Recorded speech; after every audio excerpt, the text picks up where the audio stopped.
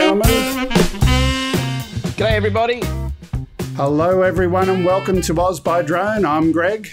I'm John. Great to be with you again, everybody. Another great week of everything about drones. We've got some amazing stuff to talk to you all about in the news today. It's just so full of stuff. We are full of it this week. But all of it we have. Lots of stuff. And I wanted to just jump right in the way. Greg, I know Ken last week had his dog, and I have two dogs this week on the show with me that I actually 3D printed on the new 3D Ender 3. And so not to be outdone, maybe my dog's not quite as cute as Ken's was, but I've got two dogs. Why am I called two dogs? Don't even go there. All right, so there you go. Very cute, aren't they? Fantastic, folks. Those that you view 3D printing nuts know exactly how much fun it is. If you haven't got into 3D printing, it's a robot you just have to have. They're fantastic. Absolutely. Fantastic. And speaking of technology, so we're having fun today. Our guest, eDrone, is sitting in a window on a screen over there to my left and looking, I don't know, looking not so healthy. How does he look to you, John? He looks grey. He's got an unable to receive video sign on where his head would be. So that's a shame. But look, even if we get some audio, maybe later on something, he can scream. That would be good. If we had audio, that would be enough. We could live with that. But it is what it is. Anyway, all right. What have you been up to this week? Anything interesting? Yeah, fantastic week actually. Apart from doing some new 3D printing. We had the release of the Phantom 4 RTK. Which we're going to talk about a little bit later. We're going to talk about. We've been looking at that. I did some work for council out in west of Sydney, did a great survey, which turned out fantastic. We're going back to do an asbestos inspection. Now, that's one that around here, particularly for a lot of older buildings, is really handy for using a drone for. Obviously, you can get up into areas nice and carefully where there's asbestos, the dull, dirty and dangerous again, being done by these fantastic machines. So, yeah, we're looking at those. We've got an asbestos engineer, expert, if you will, and it's going to be his first experience using a quad to inspect some of the work. So we're looking forward to seeing how that works. Cool. Lots of fun and games. So just before we get into the news, a quick little reminder, if we have any issues with the bandwidth today, if I do a replay, have a look up in that corner in the far left over there. There will be a replay link over there. I won't put that there unless we have problems, but that's where it'll be. Okay. Moving right along, let's get started with the news. Time to jump into the news. Well, folks, you might have all seen this. I reckon, Greg, we should roll the video and have a look at Dayton University has done an impact test at their physics lab, and they have slammed what looks like to be a Phantom 3, Phantom 2 into the wing of an aeroplane at 238 miles an hour. Have a look at this if you haven't seen it. Let's play the video.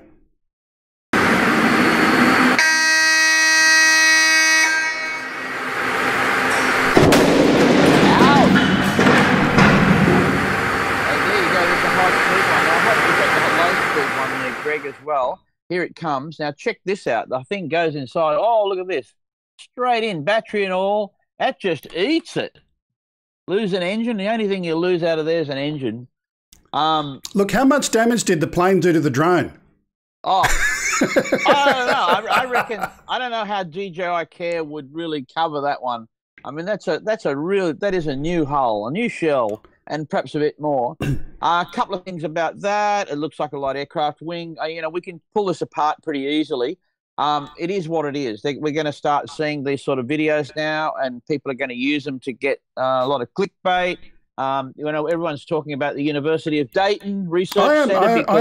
I'm a little bit disappointed in the fact that this was university research, and you would expect quality research out of a university. But the first thing that I say, what speed was the plane wing traveling at, and does that approximate reality? And if not, what effect does that change in the experiment have? That's right. Well, true. It wasn't actually a wind tunnel test. It was a cannon test. They used this for bird strikes. They chose the wing. I would have chosen the windshield of an aircraft, light aircraft particularly, a different sort of risk level. But again, there's no fuel inside the wing at that section. So once you've got fuel inside the airframe, very little chance of it penetrating, I'd say, that mass. Plus the skin is also stronger, so they've picked a weak section. Look, they've just done what they've done, and they've put it up. They wanted to show it looks cool, and so everybody's looking at it. 238 miles an hour for a light aircraft wing? Maybe not. What's I was reading somewhere the published, I don't know the aviation term, but the maximum speed published with its type certificate or something, and it was way below that. Yeah, it is. Mostly a V&E of a light aircraft, 200, 220 knots.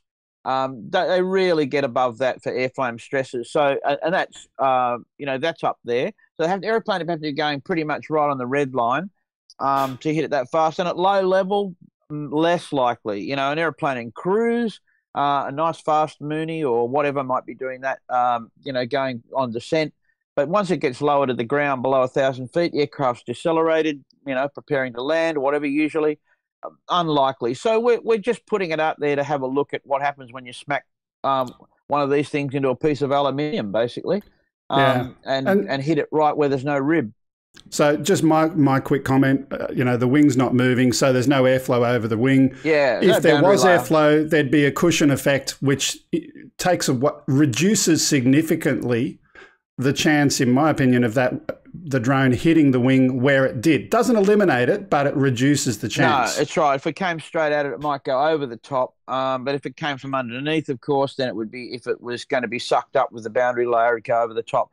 Look, we can armchair this and all day. And again, we'll just come back to the vision is there. And we can't deny that it's smacking a Phantom into a piece of aluminium. That's what it is. And at that speed, that's what you get. So let's why not show us 5 videos of the same thing, different speeds, different scenarios, perhaps a windshield one, do the test properly. I'm sure it's going to happen. There's no doubt in the world. I'll tell you what, though, it'd be interesting, those of you guys that drive Mavics, half the weight of the airplane. I would have loved to have seen a Mavic, and what would have happened to it had it hit the aircraft like that in exactly the same way. Anyway, look, it's just there. It is what it is. It is what it is, exactly. But, of course, it'll be used in all sorts of ways. It went mad. The press want to use it, I'm sure what they'd probably do is show that video and then show an airplane on fire, descending towards the ground straight after it. Why not put that in there as well? Yeah. Scientific research, the media.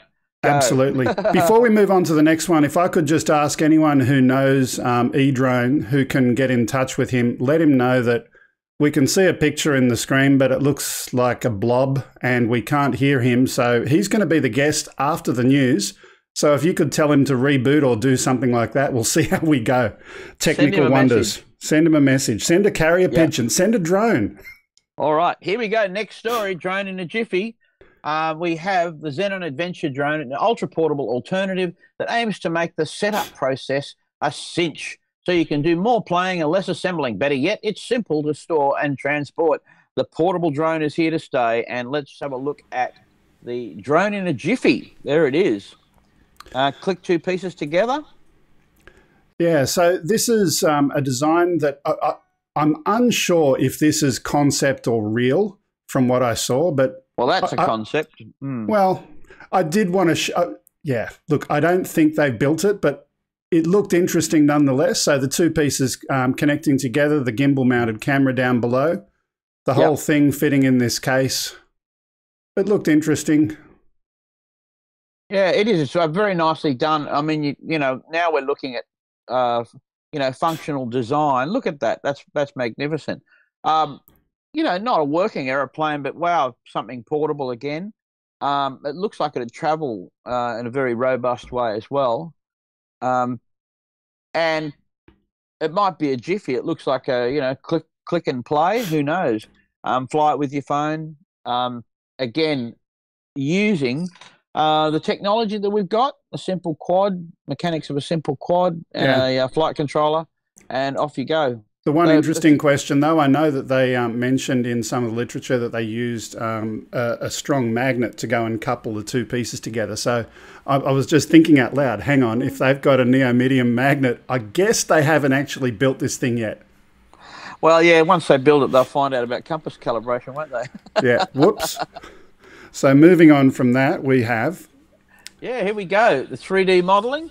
And this is with SimActive, levelling commercial up drone data. The SimActive's Correlander 3D is one of the tools that enables commercial drone operators to level up and play enterprise level. SimActive has been a major player in the creation of photogrammetry solutions since 2003. Everybody's jumping on photogrammetry. And look, I think the thing to point out here is with these companies that do it, you've got your automated ones, you've got your drone deploy, and you know, I'm not going to pass judgment on any of these right here. Have a look at it,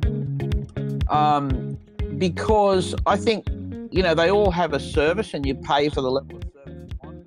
Anybody that does this and does 3D modeling using photogrammetry and is a player, you're going to have a couple of other team members involved to do it at a professional level. One is a surveyor, a licensed surveyor.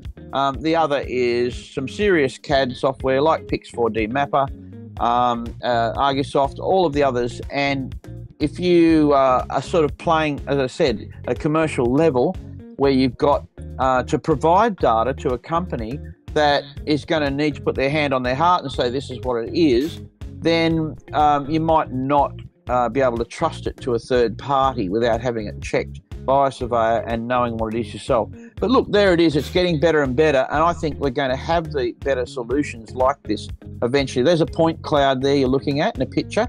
So it's not a photo at all, of course. It's a 3D model driven by the point cloud and re-engineered to make a 3D model up where you can do heights and elevations, volumes and so forth. So photogrammetry has improved mostly because of the power of computers.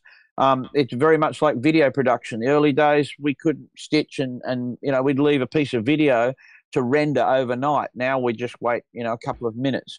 Photogrammetry is the same thing. It requires massive floating point maths calculations and you know, doing the tie point. So to give you an idea, we've got 40 hours or so to do 5,000 high-res photos in photogrammetry. That's a big job, 40 hours of computer processing. So some of these online people like Drone Deploy using bigger servers, multiple servers, help that process go a bit faster. So there it is, and you're going to see more of them. A good one to have a look at them all if you want to get into that. If you're thinking about doing a little work with your aircraft, then think about photogrammetry and getting on the YouTube and checking out what it is, because there's going to be plenty of work in that regard. Yeah, absolutely. And a message to our guest again, still getting the funny color block. So if you've got another device or anything else you could try, feel free to try it now. Whoops, wrong button. That was the wrong button. Oh, my God. All right, try Greg, this one. You got that one? Fantastic. Mind control. I want you to tell us about this one, Greg, because it's right up your alley. Look, Dr. Evil's got nothing on these guys. So this is straight out of Russia. Play the video, and basically what you're going to see here, is mind control of a drone in practice right now. Now, I'll leave the audio down low. We don't need to... Nothing up the sleeve here? No, nothing up the sleeve. Is this a kind of a gesture control? Are we really reading impulses here? We're really reading impulses, and if you watch along here with the text that's on the screen... Oh, look at that. Right? That's fantastic. Yeah. That is fantastic, and this particular guy has trained in it a lot, and he can keep the drone flying for up to 15 minutes, whereas some other pilots can only keep it going for 2 or 3, maybe 5 minutes, but occasionally it goes off the rails like that. But this guy is saying right here, if we could plug into the brain and link directly to certain neurons, we wouldn't crash so much. But the pilot says, maybe I wouldn't be racing to be the first one to do that. The truth is, these days, if you're holding a controller in your hand, you are already plugged into the brain, and that seems to be the problem. Not plugging the brain in when we're flying sometimes, you know. So that's why they crash. Yeah, but certainly the use case for this particular type of technology is not for someone like you and I. It's for someone who might have a medical disease which is preventing them from using their body as we do. Absolutely. Yeah, just imagine someone with a disease. They can't walk, they can't do these kind of things, but they could get out and about and fly a drone and explore their environment around them. That is awesome. But that is exciting. And look at the mobility of that. You know, you've got particularly people without mobility. If they haven't got mobility and they can use a mind control for a scooter, imagine being able to have a flying quad. That someone who was confined to a wheelchair, have a flying quad, control it with your mind, and off you go. I mean, that's not too inconceivable. I'm just trying to imagine right now, those mobility scooters in Westfield being controlled by someone with their mind, but then all of a sudden, this hot-looking babe down there gets in their sight, and all of a sudden they crash into the shop. Anyway, moving along. Hey, we got our guest I can see in the background. Hey, man. Eric, you're there. We won't have you on audio for now. We'll bring you up in a little while, but it's good that you're there. Yeah, good. I can see him. That's great news. Okay, we're going on. Let's do a little bit about racing. What do you have here? So we've got a little clip. Let's play that one.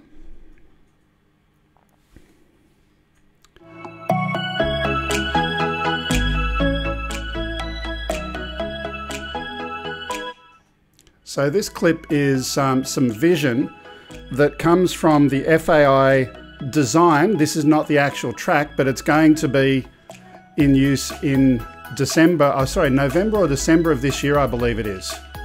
Oh, it's a practice track. This is the digital model of the track that they're building in November.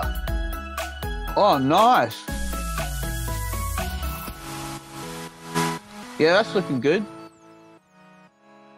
It is looking good. But here's the thing, I just love looking at it full screen and being immersed in it and wishing that, one day I'm going to go and get into the FPV thing as opposed to the photography thing. I want to be able to do this, so. Yeah, the simulator, as all the guys say, the sim is the way to do it. And, you can fly, you can get your skills up on the sim. Of course, you're still going to break a lot of propellers, but there's no doubt the sim gets your thumbs working the right way. Absolutely. So I've ordered the sim and I'm just waiting on my controller for it, so that's coming. But we've got a few more stories, but you know what I might do, just to kind of mix it up a little bit today? We might go to our guest in a couple of moments. No, we're not, because his picture is frozen. I can hear him there, but his picture is frozen. So we'll do another news story for the meantime. He sounds like he's eating breakfast. Yeah, I got him. We can hear you, but we'll just let's have a look. No, your picture is still frozen. We'll just do one more news story and we'll see how we go after that, and we'll see if we can bring you in. Okay. Skydio's R1 drone expands to Apple stores. Now can be controlled via the Apple Watch as of today. R1 can be directed through a newly introduced Apple Watch app that provides one-tap controls and directives right under your wrist. Yes, there you go. We've gone from Mind now to Apple Watch as well. Another way to control your aircraft.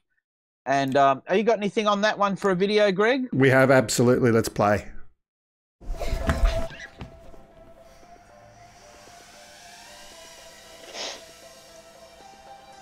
I always love that. Everyone's not smiling nicely when they're flying. That's good, isn't it? Here we go. And the kids are going to go out and play.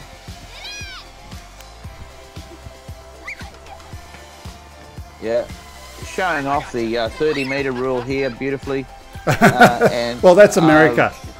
Yeah, that's right. I was watching this and thinking, I wonder if you were going to say anything about it, but of course you did. Oh, yeah, of course. Well, you got to. I mean, it's the old way, we advertise cars and people go, show them going on a racetrack, and now you have to put a sign, simulated conditions. Well, you're advertising a product here that you don't use that way, I suppose. Yeah. Technically. There you go. Okay. Look, it looks like an interesting piece of hardware, and what we might do, we're going to go to our guest now, picture or no picture. So, Eric, let's say hello. Are you there? Yeah, I'm here. Can you Yep, I got him. can hear you. How you doing?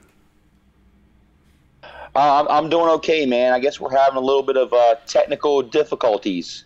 We are having a little bit. It's been one of those mornings this morning. You looked like a colour blob before, and at the moment we've got a picture of your face that is just sitting there, and you know, you look like you're about to eat something, I guess. No, I've actually already eaten. I'm good. Okay, well let's get on with what I wanted to do. Tell us a little bit about yourself first. How long have you been flying? How'd you get into it? So I've been flying now for probably about a year and a half, and what my wife actually got me into droning. That seems a She popular actually story. Got me. That seems a popular story. She actually got me my first drone, which was a little toy quad from Walmart. And she said, you know, try it out, see how you like it. And I absolutely loved it. Yeah, look, it seems like a popular story. I say that because my wife got me a toy quad from Kmart, not Walmart. And the next thing you know, I was hooked. So thank you to the wives of the world that are buying drones. Absolutely. I actually grew up driving RC cars, gas-powered RC cars. Yeah. And I actually grew up my whole life, driving them, jumping them, building them, crashing them. So I got out of that hobby because it tended to get a little expensive. So, and then my wife was like, why don't you try drones? Yeah. We've got some videos of yours. There's one or two that I need to get my producer to queue up at the right point. So I was just giving that hint while we're chatting. The first one is your hotel diving. Where was that at? So that was in Ocean City, Maryland. And that was about 7 a.m. in the morning. There was hardly anybody outside, which is perfect. Yeah. And it's actually not private property. Okay, let's have a look. So it's a perfect place to fly. Yeah, let's have a look at that one.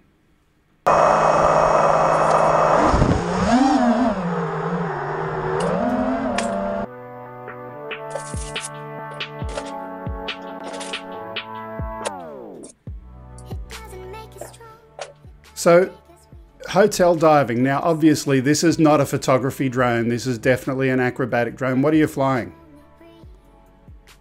So this is a race/freestyle drone that I built. Yeah. It's actually the first freestyle drone that I built, and I lost it. Okay. Not on this flight, but that's another day. Check out my channel, you'll see. This drone. I've just got to ask you, right? So you've only been flying for a short period of time, a year and a half, and to be hotel diving. Correct. That's pretty decent.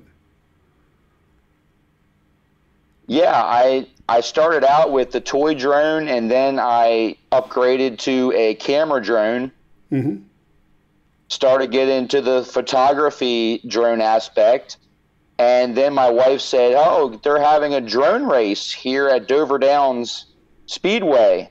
Yeah. You ought to check it out. And I'm like, oh, yeah, drone race? Like, that's awesome. Let's go check it out. Yeah. So there, we went there, and ever since I've been hooked. So we've got some photography drone related stuff that we're going to have a look at in a minute. Now, I had some trouble with the audio in this one. It was sounding a little bit bad when I was putting it through the system here live. So I'll get you to kind of commentate what it is that is happening when we get that up on the screen in a couple of moments. But this is flying above water, and you created some tips. So let's play that video and get you to talk over the top of that. Is there a way I can see it on my end? It should be coming through. That's the wonder of, yeah. All I see is your guest. Yeah, so there's something, co-host. And all I see is you, and he's doing really funny things in the background that you're seeing right now. But yeah, we got a problem between Australia and you from my home. So at the moment we're seeing the dam area, in that video clip? Yes. Absolutely. And the major tip I can give anybody who wants to fly above water is you definitely need to be focused. You don't want to be distracted and have other people around you that are distracting, because the closer you get to water, drones tend to get a little funny. They start to act a little off sometimes. So certainly this is the point where you've mentioned sensors. Yeah, this is the point where you've got on the screen downward vision sensors. That's a very good tip. But it's an interesting one because I've actually had mixed results. At some points, it's actually detecting the reflection of the water and the ripples in the water and realizing that it's water and pushing back up from that. So, you know, that's what I've seen with my Phantom anyway. Okay. Mine seem to want to dip down lower. Yeah. I don't know if it wanted to get a better reading, so it went down a little bit lower. Yeah. So, but there was a couple times I had to give it some throttle to keep it from going too low. Yeah. Similar experience I have when flying under bridges, and I noticed later on in the video you're flying under a structure, and I get that kind of experience there. I'm happy to fly close to water, and I don't turn off my downward sensors, but that's me, and that's my firmware version. You know, I don't want to go and say to someone, leave it on and have them crash. And I don't want you to say to someone, hey, leave it off, and then they crash, no matter which way you go. You know, I would strongly suggest that people do a test in a controlled environment, right? Know where you are, be ready to go and put that throttle up and understand how your particular equipment behaves. Yeah, absolutely. Yeah. So, and just keep an eye on all of your stats. Yeah, absolutely. And what your were signal, you saying? Your battery. Yeah. What were you saying about going underneath that structure that we saw in that video as well?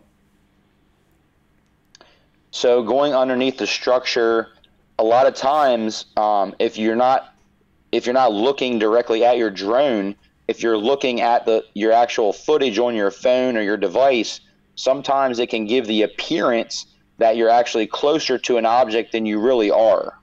Yeah, absolutely. And it can kind of throw off your orientation. Yeah. So in other words, don't fly only FPV. Certainly if you're very new to flying over water, 100% agree with you. Correct. Yeah. And the other thing, like for me, going under bridges, that is always something. And we're just looking at that scene right now where you're approaching that structure to fly under, and it's, I don't know. For me, every time I fly under a structure like that, the drone takes a dip and heads towards the water, and I've got to be ready on the throttle with that one. I've mentioned that before. Correct. Yeah. So I enjoy flying over. I had a lot of fun making that video. Yeah, I love flying over water. For me, I live on a river, so it's my flying field. I go out there every time I fly, just about. I'm flying over the river, and I love it. So I've got one more clip that I wanted to share that's come from you. But just before we do that, I'm just going to say to my producer, can you add the effects on my audio channel that are not currently added? Because they're missing on my audio channel down below. Okay, adding it now. So I've got one more video of yours, and that is a turtle video. So I'm curious, of the people in the chat, I want you to go and tell me, before we go and play the video, how many of you have heard of turtle mode in a drone? It's something that a lot of the photography people wouldn't have heard of. I watch a guy semi-regularly, and he uses turtle mode flying with his little indoor quad and has a lot of fun with it. So let me just go to the chat window. I just want to see if people are, where are we? See if anyone's commenting.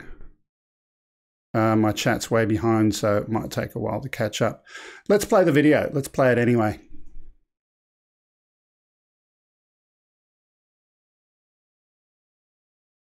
Okay, so what we're seeing at the moment is your drone in a tree. Now, correct. Explain. Okay, what is turtle mode? When I have a lot of trees around my house, and obviously flying FPV, you like to dive the trees and go over the trees. And let's just face it, it's inevitable that we're all going to get stuck in a tree one time or another. Okay. Now, when you get stuck in a tree, it's very hard to get out because either one, your quad won't arm because of it being upside down or vice versa. Yeah. But other than that, when you go to hit the throttle, the props are only going to spin one way. Yeah. The way that lifts you up.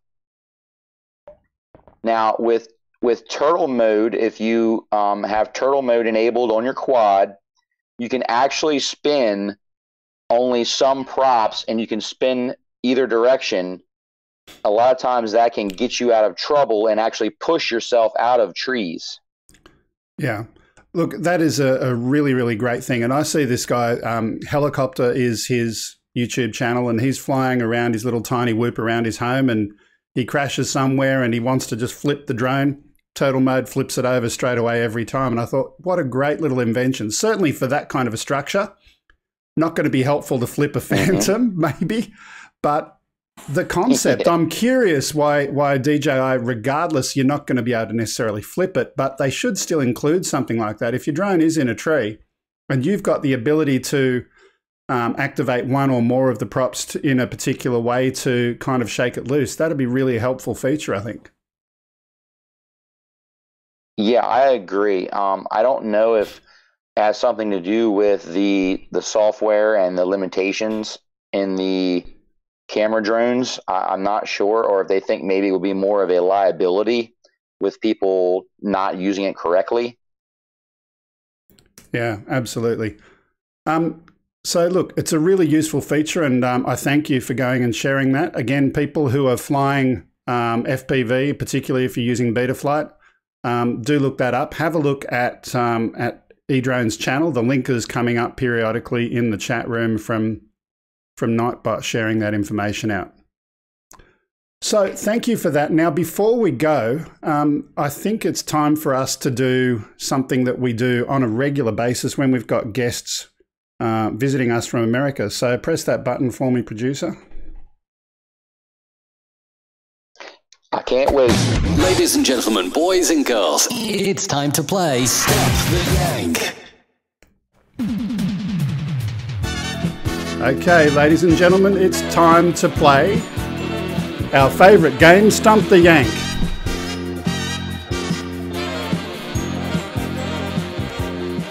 So, Eric, you can't hear the music and the fun stuff that's happening in the background, but there's some bit of fun frivolity in the background there. Now, I forgot to actually prepare this the way I normally do, so I've posted a question to iSpike in the background over here in the chat room. So iSpike, please type in a particular Aussie slang question that you want him to go and pick, and let's see if eDrone can pick that. So I'm looking at the chat room, and certainly if any other Aussies other than iSpike want to do that, you're more than welcome. The first question we pick up there, I'm going to ask. Okay. Normally I prepare this a lot better and I have the questions. I mean, if we got John there as well, if I can get even John to pick an Aussie question, if I can get his microphone up, there we go. Yeah, here we go. Hang on. I'm plugging in. I'm still here. Can you see me? You're there in the background. I can see you. Yeah, I am. I'm here. I am here. I just had something on the soldering iron that I had to get. Okay. First of all, Stump the Yank question. What is a schooner? Is it in Australia? Ooh. Is it a type of old ship? Is it a German veranda? Or is it a large, delicious beer size? A, B, or C? I would say I'd say C. It sounds like a delicious beer. Oh, yeah. Yeah. That is. We have We're schooners, Aussies. We're Aussies. We like our middies. beer. Yeah, we do. And the schooner, I mean, you don't even ask for a schooner when you go to the pub here. They give you a schooner. If you want a less than a schooner kind of drink, well, you can wait for that a little bit longer and you'll get it, but it'll be a smaller glass. So there you go. That's a schooner. There must be some more in the chat room, Greg. Looking down there, and I see Manic Magic has said, "Oh, I thought it said Spank the Yank." Maybe not. Different type of show that. Yeah, I got another one. So, what is a Sheila?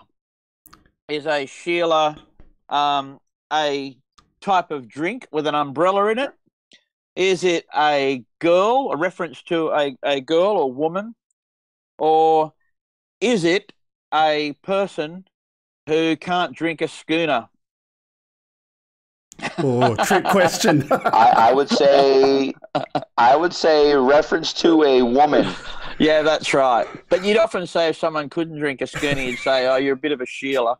But Yeah, trick these days question. we don't say that Okay. because I drink with girls that can drink a schooner. So there you go. Politically incorrect. Look, thank you. Thank you, Eric, for coming in today and being our guest. We did have some internet challenges, but nothing we can do about that today. It is what it is. But thank you for having your still picture on the screen. Yeah, it was great. Man. Awesome. Good I'm stuff. glad you can at least hear me. We can Great hear you. videos too. Yeah. Great stuff. I'm Okay. glad you can hear me at least. Thanks Okay. for having me, guys. Thanks, Yeah. Eric. And just a Happy reminder, flying. just to remind everyone, check out Eric's channel. There's a link that's popping up in the chat room periodically, so please do have a look at that. Now, moving on, I'm just going to have a pleasure. See ya. Thanks, Eric. So I'm just going to have a look through the news items, and I want to do one more, which is 1.9, definitely. We kind of paused the news before. Let's just have a quick look at this one. I'm getting mine up now. So this is a video shot by some Australian law enforcement, the Illawarra Police Rescue Squad. They just wanted to share that, you know, they're using drones as well. And this is an incident that happened where they used a drone to film this, and they provided the footage of this to the fire brigade when they arrived a few minutes later. So this is where someone has placed a large pile of dumped rubbish, which they've put in this particular location, which is in, where was it? I think it was in Berkeley. Yeah. And yeah, so someone's dumped the rubbish, they've set it alight, spread to surrounding grass and bushland. They're using a stock standard Phantom 4 for the recon, and they put it to good use. So thanks to Mick Malloy for sharing that video to us. Cool. Really good use of a drone. I'm just looking to see if there's anything else that we absolutely must do, and I'm going to do 1.10 really quickly. And this is just a photo, a really quick one. So the title here is Got Drone, and the word got being Game of Thrones, just sharing that the Game of Thrones producers are actually using drone tech to get rid of Season 8 leaks. So they're actually using one of those drone cannons to go and shoot down drones that are above their shooting area where they're filming the show. There you go. Yeah, look, just an interesting story, and I thought I'd share that. Well, you're going to see more of that type of tech all the time, of course, but I imagine that's a big deal for the movie industry. You know, they're relying on big budget, spending big budgets to keep those secrets in place. Yeah. Yeah, these days, of course, probably quite legally, you can fly in a position where you could look at those things and share the information. Who wants to do that? Who wants to spoil? I don't know. Why would you want to do that? It's an interesting question. The people who are flying the drone are probably doing it legally. The question is the act of shooting it down? I know certainly in Australia it's questionable. It's not legal. It's because it's an aircraft. You can't interfere with an aircraft, particularly if it's not over your private land, and also if it's not interfering with your enjoyment of that land, I suppose, too. But absolutely. Obviously, this is the way the paparazzi work. So I wonder if the paparazzi sometimes approach their rules rather loosely as well. Yeah. So let's move on. We've got the big news that we spoke about at the beginning of the show with RTK being released by DJI. Yep, RTK is finally here. We knew it was, they were releasing it in China. DJI have been working on this for a couple of years now, and it is to have real-time kinetics attached to their aircraft. Now, you know, you can have them retrieve with RTK. Here is my, if I can, very brief couple of sentences on how to explain RTK for those of you that are going to why the hell you would pay 8,500 Australian dollars for a Phantom 4 that has RTK on it, and what is RTK? But well, before folks, we do that, we've got a clip. Oh, gosh, show the clip. Yeah, please. Setting up ground control points used to be a time-consuming process. In the past, we needed 20 to 40 GCPs per square kilometer, which took several hours to place. By deploying the Phantom 4 RTK, we can reduce the number of GCPs to 3 to 5, and even to 0 under certain circumstances. For us, the Phantom 4 RTK is another step forward in making construction surveying with drones simpler. It is compact and flexible, and therefore can be a useful tool for our teams at Strabag. In order to use all the benefits of the fully integrated system, in RTK mode, we are using network RTK services. To achieve even more accurate results, especially in areas with bad mobile network coverage, the DRTK2 mobile station can be connected with ease. The long battery life of up to 30 minutes allows us to map large areas during a single flight. The Phantom 4 RTK provides an integrated flight planning app in the remote control, including all relevant surveying parameters to make flight planning easy and efficient. This helps us to gather consistent data that can be easily processed with accurate results. If the area is too large to map on a single battery charge, the Phantom 4 RTK will automatically resume the mission at the same point after the battery has been replaced.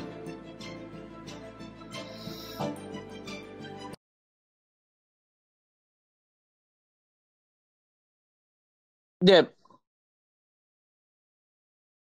No, I watched the clip a couple of times. So that sort of describes its use model there. So you can see people building those kind of construction companies and wanting to get real accurate survey stuff. At the moment, we're doing that with ground control targets. You saw them putting a ground control target down in the beginning, then taking the photos, the photogrammetry, the overlapping photos, and then adding the ground point controls into the imagery so that you get an accurate model. Now, so can I just rewind and pause just to explain it, make sure I've got it in my mind as well, right? So you've got the square thing with the crosshash thing. You put your little spike thing in the middle. It's doing some GPS coordinate stuff, and it's getting an accurate position exactly where that center point is. Correct? That's right. So, yep, that's correct. So the first thing to say, why not just a GPS position? What's RTK itself? RTK stands for real-time kinematics. So what GPS was never designed for this. It was not even close. When GPS was first imagined, no one thought you'd be wanting centimetre level accuracy. We dreamed about the days we could land a plane and have metre accuracy. But to have centimetre and indeed, down to even millimetre accuracy in some cases requires one special ingredient to GPS. And that is that as the GPS signals, the time signals, pass through the ionosphere and the atmosphere, they are changed by refraction, by radio refraction. So the way GPS simply works is you've got these satellites that are transmitting a time clock, the exact same atomic clock, and because you're receiving the time signal, the difference in time signal, it means that you can fix your position anywhere on the Earth by the time you've got 10 or 12 satellites reading those 10 or 12 time clocks. Now, the satellites drift, the time clocks are shifted. So it's basically a really good system. But no matter what you do in terms of correcting that, you're always going to have this refraction through the ionosphere of the signals that is going to adjust and change the time clock. So because you can read the ionospheric change, then what you could do is make another adjustment for that. So what real-time kinematics does is it says, if I'm in this place on the Earth and with today's sunspot activity at this actual time and the actual condition of the ionosphere at the time, I can correct my time signal and correct the GPS signal to get a much stronger signal. Now, if you don't have real-time kinematics, you can have post-processing kinematics, which means I could go and fly that site, and then later I could go back to the GIS information laboratory and say, I was in this location on this day at 11:42 in the morning, and I shot this photo with this GPS position. What would I need to do to correct it? And you can post-process kinematics. Now, what we've finally come to now with real-time kinematics is this ground station that you saw him setting up there is collecting the actual ionospheric data for the area that he's flying in, and it's accurate for anywhere up to 100 kilometers in that area, basically. And that's sending that correction to the aircraft so that when it takes a photo and it's got a GPS position, it's a corrected GPS position. And when the aircraft writes the tag on the photo, and you know all of your photos have XF tags on them, GPS position, that's an RTK GPS position, and it's centimetre level accuracy. So that when the photos are stitched and you've got such an accurate photo stitch that you can get that sort of level. Now, where it says you can have only one control, no control points, not quite right. You can have centimetre accuracy in X, Y, and Z, but if you want to reference it to the Earth into actual height above mean sea level, you have to have 1 point in the photo at least where you are tying that to the Earth, the actual surface of the Earth, so the model can be adjusted. Now, it sounds a whole lot of technical stuff, so I won't go on much more. You can find out all about RTK. Probably not the place to do it on this show, but you certainly can find out about it. To give you an idea, though, to buy that unit with the ground station in Australia is 15 grand. You only get one battery, but it's going to cost you. You're going to get 15 grand. Is going to get you the base station, about 6,200 or so. The aircraft's about 8.5, and that will still be $10,000 cheaper than another off-the-shelf RTK solution, such as the Matrice. So at the moment, here at MAR, we do RTK GPS by using ground targets only, and we take for a 30 or 40 hectare site, we take about 25 to 30 ground targets, and we get centimetre level accuracy too. When you can't put the ground targets down, or you're in a really challenging environment to do that, real-time RTK is going to be the future. And so my company's looking at that right away and going to be doing it very soon. So big bucks, but big results. There you go. That's the long answer. Sorry. Useful information. I'll just go to one point. They've got someone in the chat room, Bob Brown, who's saying these RTK drones are region-specific, so you can't take them overseas. Well, yeah, that's quite possible. And I haven't got that information, Bob. It probably is right because of, who knows, maybe there are limitations on their use.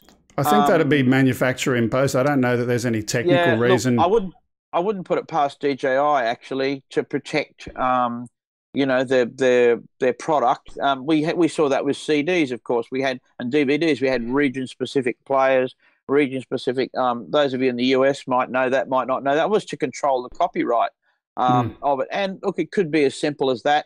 And if they've done that, so be it. I mean, we'll get an aircraft, we'll get one of those to run in Australia, and probably won't use it overseas. I don't think people are necessarily going to want to do that. But it could be region-specific purely because of the frequency that the RTK corrected data is being transmitted on. So I don't know what you think about that, Bob, but obviously we use 900 hertz, the UHF, to send RTK data between our devices, our reach things. So you can probably select it. Maybe that's possible inside the machine. But of course, one of the things that we have in Australia, which is challenging, is that we've got different frequency spectrum to licensing. So in terms of having, commercially available spectrum, you'd have to have it region specific. It's like FCC, ECC, and all of that stuff, same sort of deal. Absolutely. Look, it's been an interesting topic, and certainly one that I'm interested in learning a bit more about. I'm going to do something a little bit different. I'm going to skip to section 6 on viewer videos. just Yes. to, yeah, look, we had some videos that people have individually sent in, and after that, we're going to have a look at the usual Oz video section, just mixing it up a bit. The first one we've got is Thunderbird 6 is the person who filmed this, and he's created a video. Let's play the video and I'll explain what it is.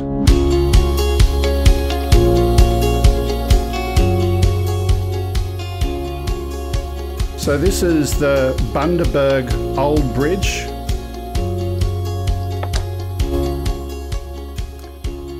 This is the Bundaberg Old Bridge. It's also known as the Burnett Bridge. It's a heritage-listed road bridge crossing the Burnett River from Quay Street, Bundaberg Central, through to Perry Street in Bundaberg North, in Queensland, Australia. Designed by Alfred Button Brady and built in 1900, also known as the Burnett River Traffic Bridge. So just something interesting that he sent in, and I just wanted to share that. We've got another one where we've got someone from the MIDRT 2018. So this is the Military International Drone Racing Tournament in Sydney. This one was submitted by Dean Watson, and it's a practice round of his. Yeah.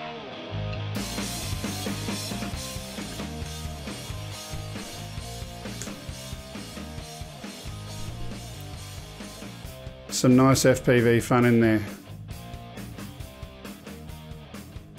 But I think it's really, really smart of our armed forces to go and have the, international drone racing in Sydney, because, people who are interested in piloting skills, they're going to be learning different skills that's going to sharpen them up for their day job, I would think. Well, you might not know overseas, folks, but the Australian Army, the Australian Regular Army, has their own drone racing team, and the boys are good. Yep, I've seen them a couple of times. They know how to fly, and they just race. What a gig! Go join the army, get paid to race. You got to think that just sounds fantastic, doesn't it? Absolutely. Yeah, the army in Australia is really quite progressive with their UAV, even more so, I might say, than the Air Force in some ways. The foot soldier these days is carrying certainly the small helicopter UAV. I'm sorry, I can't think of its name right now. The Black Widow or something, I think it is. Black Hornet. Black Hornet, fantastic little aircraft that is. Made by Fleur. Yeah, that's right, it is too. 100 grand or something. Big bucks. Look at that. Yeah, good on you, Dean. So then we've got one more video we're just going to quickly flick to in a couple of moments. And this one is definitely an Aussie staple. And I pressed the wrong button. Try that one. So this one, oops, and I pressed the wrong button again. I am so silly today. Let's try that again. Warasa. So this one is drone mustering with dogs. And Greg Hilton, who puts together a lot of our material, he's gone and taken the time to edit this up and fit it down into... Does he mean dog mustering? 2 dogs. 2 dogs? Mustering dogs? Oh, that's around that way. Yeah, let's play that.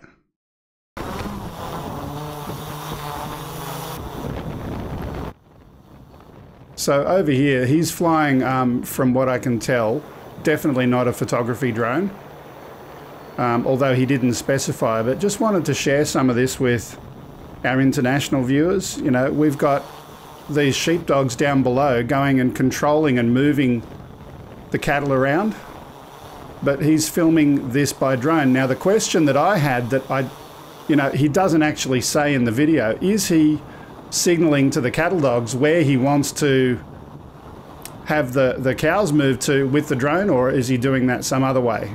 Don't know. But nevertheless, some beautiful Australian footage. Cool. And from there, we've finished up with our few viewer videos and submissions. So some really nice Australiana in there. Did we do the... we haven't done section 4 yet, have we? No. You've gone out of order now. I've gone out of order, so I'm going to go to 4. Look, it's okay. It doesn't matter. Mick Malloy, who sent us something before, we've got something really cool here. So this is an Umina Beach sunrise. So he shot that. Umina.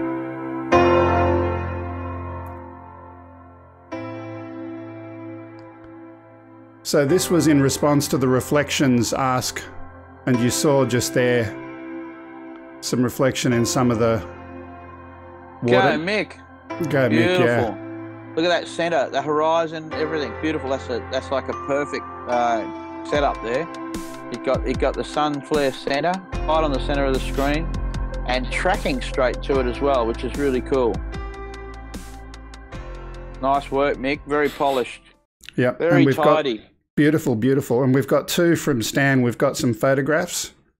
The first one is, he says, not a really good mirror, but the best I could find, and it's nice country anyway, taken with his Mavic Pro above his home, looking right your way west. And the second photo that we've got there is a Pacific Northwest sunset. So a couple of nice photos that Stan sent in there. Stan's certainly a regular in our channel, and thanks for submitting them.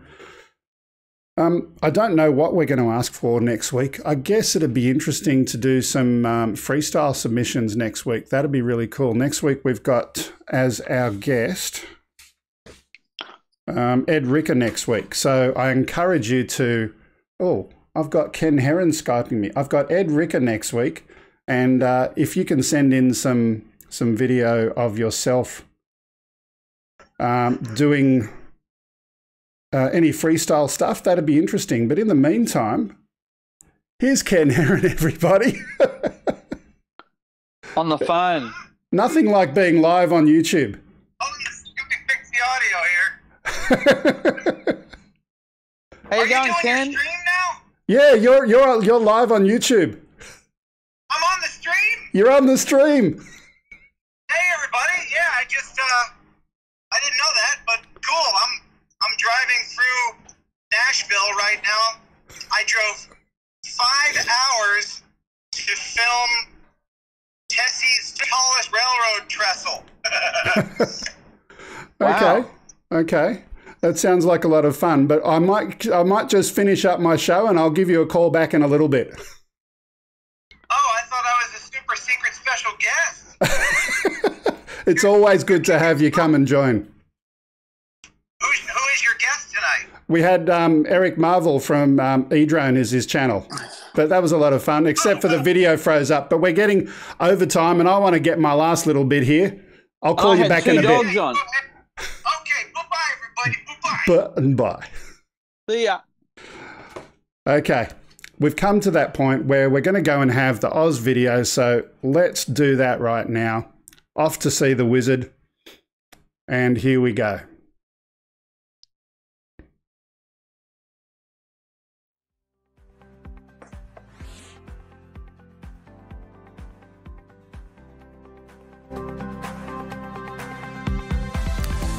So starting out here, we've got something from Blue Planet Surf. And by the way, thank you very much to Greg Hilton for compiling our Explore Australia videos each week. From Blue Planet Surf, this is something where they're doing what's called foiling. And I hadn't heard of it before. It's the latest craze to hit the surf industry.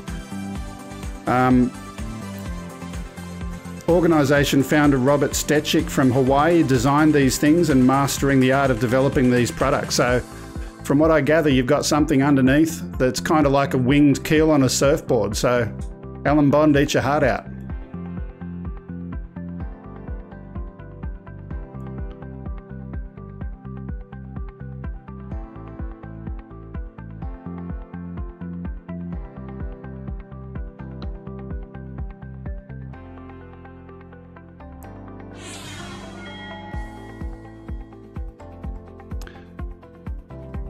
And moving on from there, we got Murphy's Haystacks by drone, a drone flight over Murphy's Haystacks in South Australia. These haystacks are an ancient wind-worn pillars and boulders of pink granite, estimated to be 1,500 million years old, set in the middle of a wheat field and surrounded by mallee scrub. They're one of the most popular photographed attractions of the Eyre Peninsula.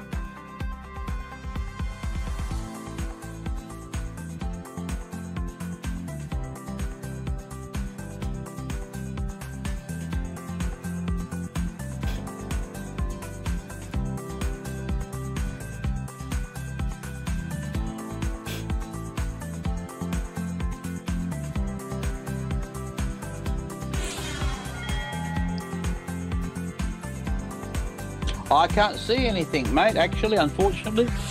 So John is having a trouble with the vision today. We're having wonderful technical problems. So this one here, off-road racing at Three Springs, Western Australia. This was 22nd to 23rd of September in the town of Three Springs.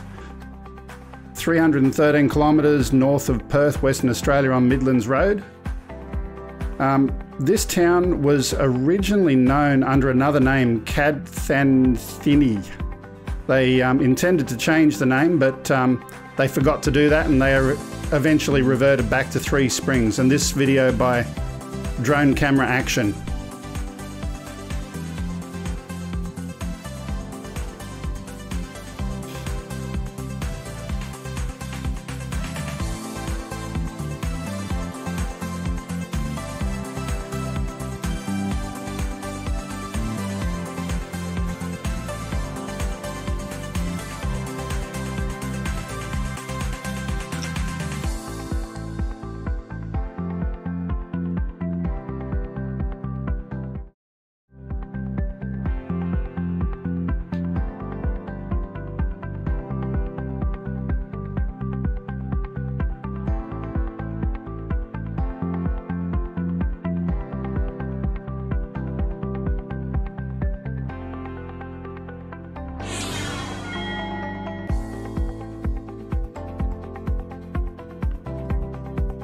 And then moving on from David C. Birds of the Outback, flying over a flock of corellas at Cadelga Waterhole. Cadelga's history reflects the hardships encountered by pastoralists in Australia, and you know, this is a big, dry country.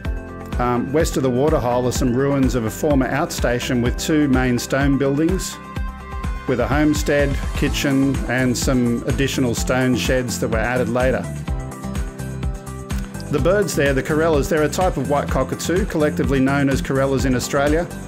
3 of the 6 species of corella are only found in Australia.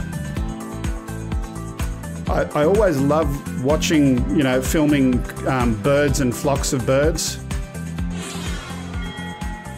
Moving on from that, we've got some stunning, never before seen footage of Kata Tuja, the secret of the red centre.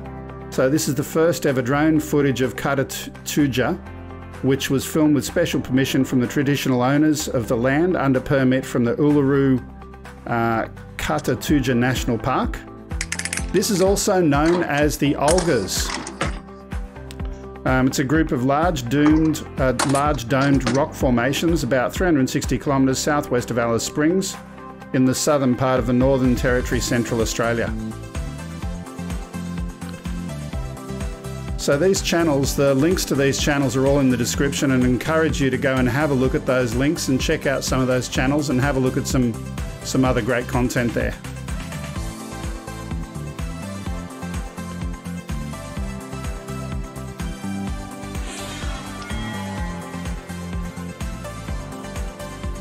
And then we got some humpback whales at play. Northwest Coast Australia annual whale migration is an awesome experience to see each year.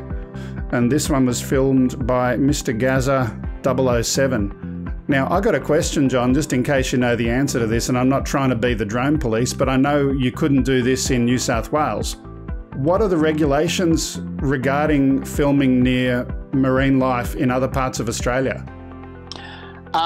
These days it's 1,500 metres horizontally and 1,500 feet vertical, or 500 metres vertically.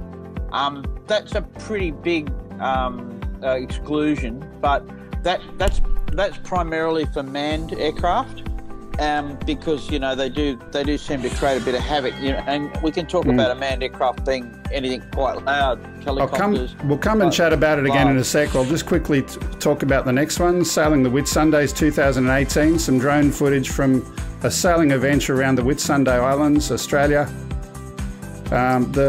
For those outside of Australia, the Whitsundays are 74 islands between the northeast coast of Queensland, Australia, and the Great Barrier Reef. Lots of uninhabited islands. Most of them are uninhabited, characterised by dense rainforest, hiking trails and white sand beaches. Airlie Beaches on the mainland as the region's central hub. Oop.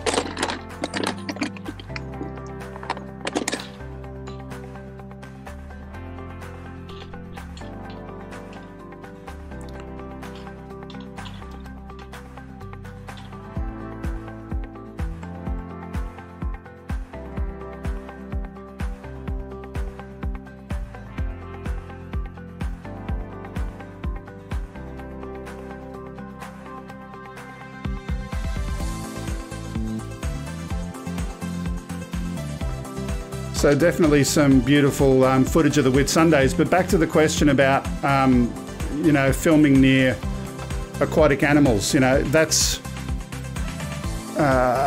certainly what I understand. That is correct about New South Wales. Has each state got to implement their own? Where does that sit in the regulations? Well, it does. I mean, you've got a couple of different regulations overlying here. One's you've got state regulation, and you've got federal. So once you've got talking about the barrier reef, you're talking about one area in terms of state and federal demand for marine life. Yep. First of all, to classify the law is enshrined in marine mammals only, not marine life. Look, it comes down to common sense. They put the rules there to give you a bit of a guideline. And people will say, well, that's manned aircraft, so my quads makes nothing like the noise of a helicopter. We're not really sure about how marine mammals particularly are disturbed by strange things flying over them, whether they use birds for navigation, seabirds, whether they use whatever. We just don't know enough about it. And these things still, you know, forever have been beaching themselves, and, you know, all sorts of other reasons why we study. And people have fascination with them, so we obviously want to film them. I think, you know, 500 meters vertically is going to be basic, because you after that you're going to have problems with aircraft approaching, you know, airports. You know, but and even then it's probably a problem, because approaching to land, if there were marine mammals around in a particular harbour where you were landing. Look, just be smart. You know, the main thing here is that don't harass these things. Keep a really good distance from them. I know that there are operators of marine vessels that have permits to go closer. So they're trained wildlife rangers. Usually they're on the boats.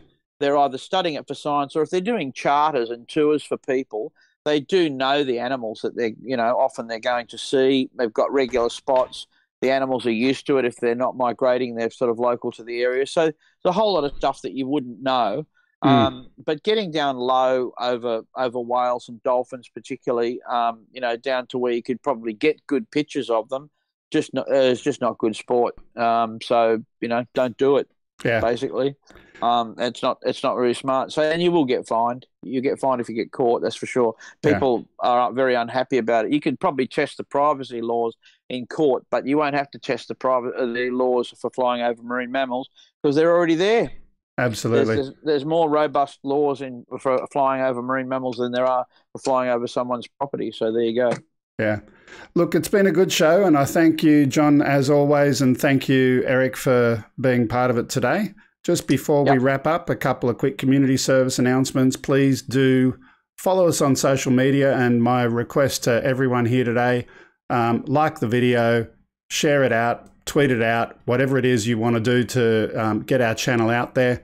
We're trying to hit our target, and just to have a look at where our numbers are in terms of subscribers at the moment, we'll put that up on the screen in a couple of moments. But yeah, we're trying to grow, and we're having fun doing it, but it's always helpful if you're growing and you see the results of your work. Let's get that up. Yes. It's coming. Someone wasn't prepared for that shot. Oh, so, 4 more. Now, so don't leave it on too long, 704. because someone will leave while you've got it up there. What? Well, hang on. There you go. Oh, We've got one new one. Welcome.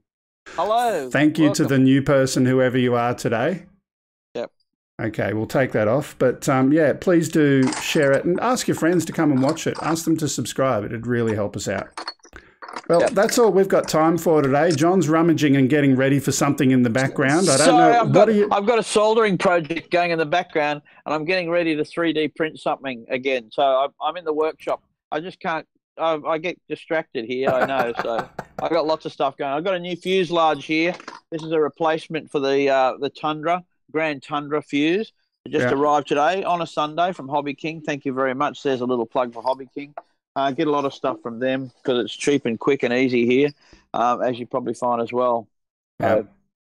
Hey, I just forgot one thing, and that is how to upload and where is it? Is it that one? Oh, the titles are gone off the screen. That's not the one. Don't forget Drone Camp while you've got a pause there. Dronecamp.info. Everybody check it out next year. High school students, if you're got in high school, you've got people you know would be interested in it. But here's Greg's video now. Go for it, mate. So if you've got a video that you want to send to us, upload at gregkuhnert.com. Please do also check out Drone Book and Drone Camp, both of those. And in fact, I'll set up something in the chat, so next week it'll put some messages about Drone Camp in there as well. Thank you all. Okay. Look, that's all for today. It's been fun as always. Thank you for watching. Thank you for subscribing.